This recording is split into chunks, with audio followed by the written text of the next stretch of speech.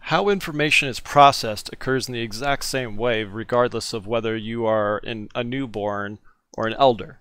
You know, there's no real changes that occur during the lifespan regarding how this works. But there are a few interesting things that occur early on in life that do make it kind of stand out a little bit. And when it comes to understanding those differences, the easiest way to think about it and to talk about it is to use a computer model. So just like a computer, the mind has both hardware and software. That mental hardware refers to those schemes that I was talking about in the previous video. You know, those mental structures we use to organize our thoughts and allow our thoughts to be used efficiently. The mental software, on the other hand, that refers to what we use these schemes to do. How we, like the mental programs, like how we operate within these schemes we've developed. So one of the most basic forms of like information processing that you can see even in the youngest of individuals is the ability to pay attention to important stimuli. Attention can be defined as those processes that determine which information should be processed further. And the way you can see this in a newborn is to look for something called an orienting response. So changes in heart rate and brain wave activity due to the introduction of a new or important stimulus. So in other words, if you want to see if a newborn is interested in something, just measure their brainwave activity, measure their heart rate. And if it spikes, then that means whatever it is you've exposed them to is interesting and they're paying attention now. But over time, as you repeatedly present that stimulus, eventually they're going to get bored. They're not going to be as interested as they used to be due to a process we call habituation, or just reduced heart rate and reduced brainwave activity as a result of the stimulus. So that's a normal process. So attention should be thought of as step one of like cognitive skills. In order to do anything else, you have to first of all pay attention to a stimulus. The second step then would be to learn from that stimulus you're paying attention to. And there's different kinds of learning, but the simplest form, the most basic form of learning is what we call classical conditioning. This is a form of learning that involves pairing a neutral stimulus and a behavioral response that's originally produced by another stimulus. So this is pretty basic stuff. I'm sure you've heard all about classical conditioning before, but when it comes to infants, it's interesting that they can do this perfectly well for pleasant stimuli. Like they can classically condition things that are good for them and beneficial, but they have less capability of doing it for unpleasant stimuli, things that could potentially be harmful. So the reason why I think that's interesting is because that doesn't really seem to mesh with a lot of evolutionary theories. Like this doesn't really help the individual's survival if they're not learning from these unpleasant experiences. But in case it's been a while since you've studied classical conditioning, here's the basic idea of how this works. So you have your animal. It works the same with any animal. Humans are no different. And you can tell if a stimulus is neutral because the animal will not react. So if you, for example, were to ring a bell at this dog and the dog shows no reaction, that's how we know the bell is neutral. On the other hand, if you present a stimulus to an animal and it just naturally reacts, like it just kind of instinctively has a reflex, then we would call that an unconditioned stimulus. And that produces an unconditioned, like, reflex response.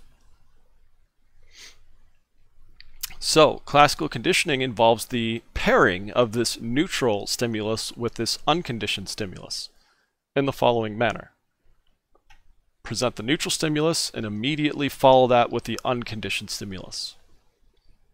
The dog will react to the unconditioned stimulus, but also it will be aware that the neutral was present first. And you just do this over and over and over and over many times. after multiple pairings of the two stimuli, you'll notice that the dog will start reacting before the food is even presented. And at that point, we would say the neutral stimulus has changed into a conditioned stimulus, and it is producing a conditioned response. So whenever we use the word condition, you can replace that with the word learn. So the dog has learned that this stimulus means something, and as a result, they have learned a particular behavioral response to perform. So classical conditioning happens to everyone, of all ages.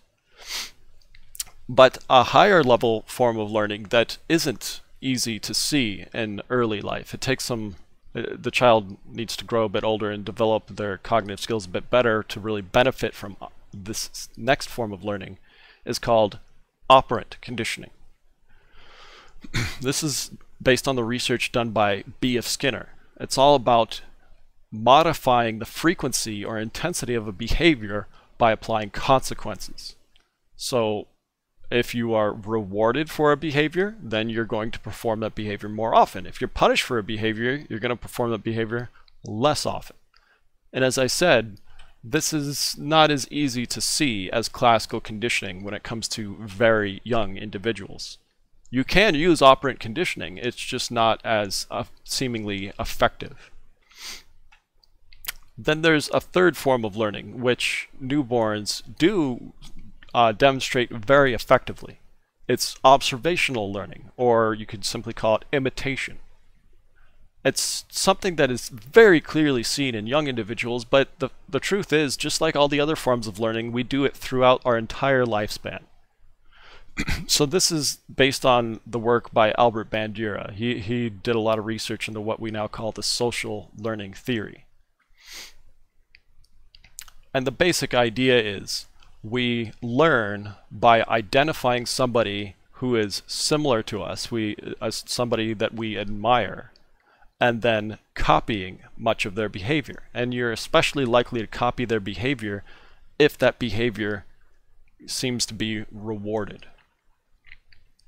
So step 1 of cognitive skills was attention, step 2 is learning, and then step 3 is to retain those things that you've learned, to create new memories. And young babies typically can't do this very effectively. They can only remember events for a few days or a few weeks. And as they get older, they've developed that memory capability into a much more nuanced thing. They develop a sense of self, they develop what we call an autobiographical memory, so they can retrieve memories of things that happened to them personally, memories of significant events and experiences in their life. But this stuff takes a while. That self-awareness, if you remember, that doesn't really start to develop until 2 years of age. So for the first couple of years of an individual's life, there's really not much going on in the memory department, so to say. In fact, it isn't until about 6 months of age that the hippocampus, which is fundamentally important to creating memories, and the amygdala as well, it isn't until about 6 months of age that these things are even developed sufficiently to create long-term memories. So it takes a while for that system to come online, and then it isn't until like the 2nd year of life that the frontal cortex, which is required for retrieving memories, it isn't until the 2nd year of life that comes online. So in a manner of speaking, the memory system isn't really even started fully until around the 2nd year of life. And this is one huge reason why it can be very hard to talk to a young child. Children's memory seems to just have no real structure.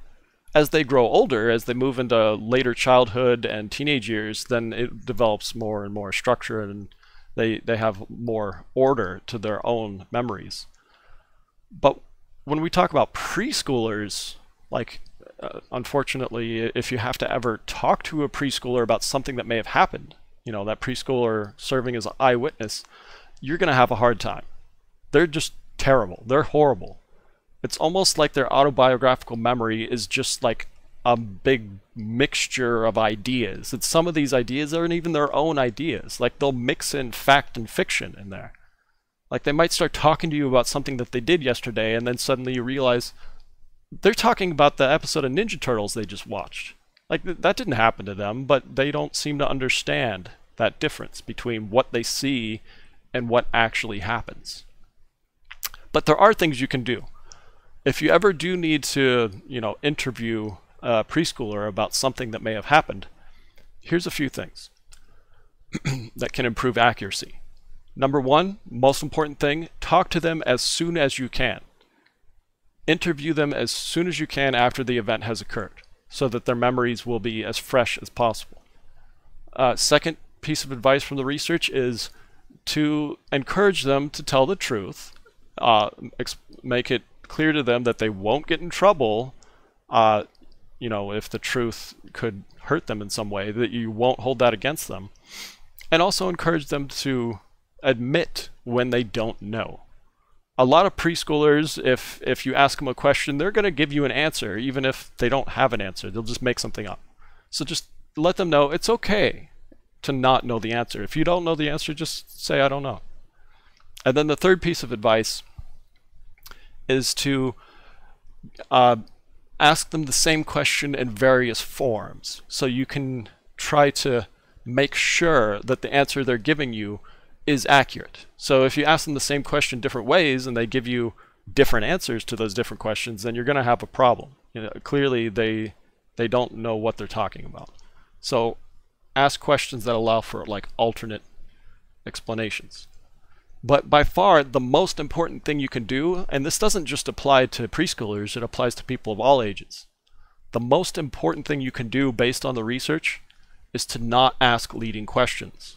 So don't suggest things that may have happened.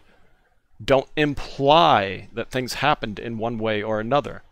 Try to leave it as open and ambiguous as possible when you're asking your questions, so that they can tell you what they actually think and not what they think you want them to say. So leading questions can cause a lot of problems. You need to be very careful about that.